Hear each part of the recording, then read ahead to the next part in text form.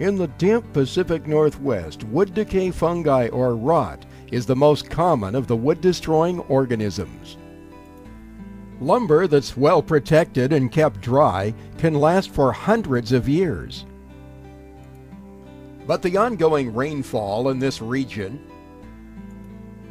leads to wood at the exterior of the home being wet much of the time. Here's a site the professional home inspector sees all the time. This wood has rotted as a result of high moisture levels. Outside decks with no roof or overhang are prime targets for wood decay fungi. The problem is not limited to decking and structure. Handrails and guardrails may be impacted as well. In some instances, serious rot can lead to unexpected consequences.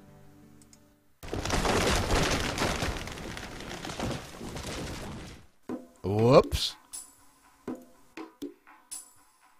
Rot is moisture related. If the environment has led to 20% or higher moisture levels in the lumber, then the wood is likely to rot. And that's true on the outside or on the inside. Note the rot probe on the inside of this wet window. For the record, there is no dry rot in Washington State. All instances of wood decay fungi are moisture related. Crawl space and substructure areas can hide a number of problems.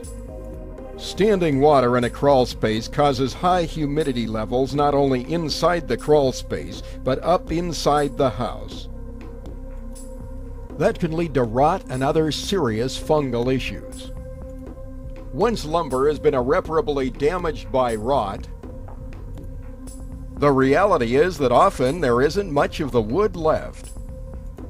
Usually, the most practical way to deal with wood decay fungi is to hire a contractor to remove all damaged wood and to replace it with sound material. Here are a few tips for homeowners. Work to eliminate wood-to-soil contact. Keep paint, stain, and sealant on exterior cladding and trim in good condition. Monitor roof and attic areas. Also keep an eye on the ceilings inside the house. You want to catch any roof or plumbing leaks before big problems develop. Watch for evidence of water intrusion in substructure areas such as crawl spaces or basements. Regularly clean gutters and downspouts to better control runoff water.